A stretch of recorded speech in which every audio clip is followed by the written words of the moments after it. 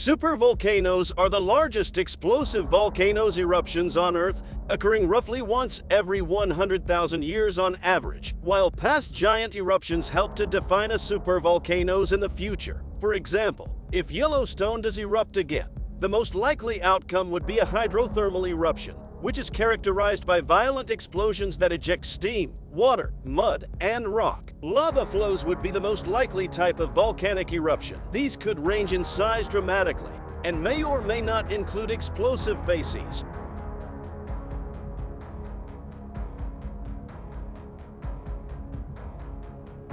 Meanwhile, the worst-case scenario would be a giant super explosion, although the risk of such an event occurring in any given century is tiny.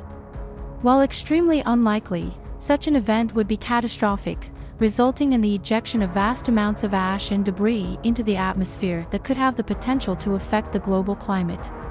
Given the inherent uncertainties, it is even possible that Yellowstone will never see an eruption on such a scale again.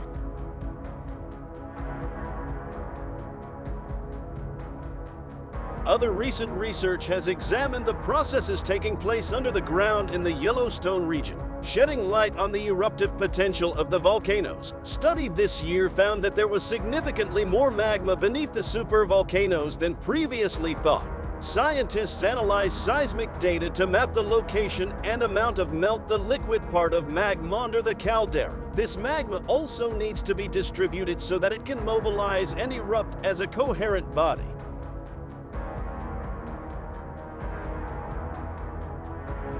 Therefore, a key issue for eruption hazard assessment is to ascertain how much magma is below the surface. Scientists found that more melt was present than had previously been recognized and that it was located at shallow depths in the crust in the depth range where previous eruptions were sourced. They also found that the magma reservoir below the caldera was approximately twice as large as previously thought. But the scientists said the amount of melt is significantly lower than required for an eruption to occur in the near future.